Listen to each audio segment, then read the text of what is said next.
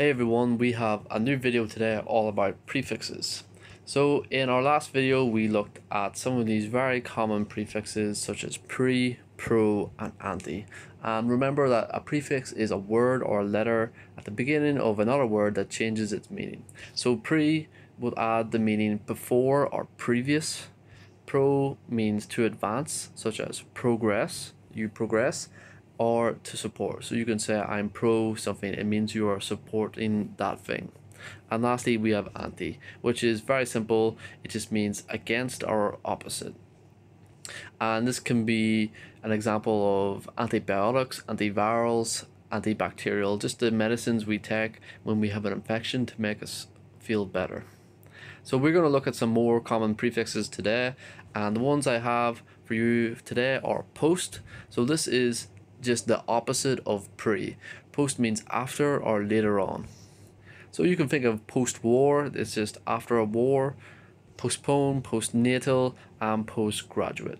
So postpone means to delay something or to do it at a later time. For example, a lot of things right now are postponed, but they may happen in the future. Postnatal means after you have a baby or a child. And finally, postgraduate is after you complete a university degree, you become a postgraduate, or you can do more postgraduate degrees, such as a master's or a PhD. So next we have extra, and this means more than or outside of something. So you've probably heard of extraordinary, then we have extravagant, extraterrestrial, and extracellular. So if you study biology, you probably have heard of extracellular. The use of extra is very common in biology, and it means something outside of something. So let's look at extraordinary. This is something that's very unusual or amazing. It's an extraordinary event or a person. Next we have extravagant. So this can be used in two different ways. You can say somebody is very extravagant. It means they're always spending so much money on fancy things. Oftentimes they are things that you don't need. So spending money on lots of watches or lots of pairs of shoes when you only really need one or two. And also you can describe an object as extravagant if it is really fancy and very expensive. So you could say it's an extravagant car, means it's a very expensive and fancy car. Next we have extraterrestrial. This is a big word. It means outside of Earth.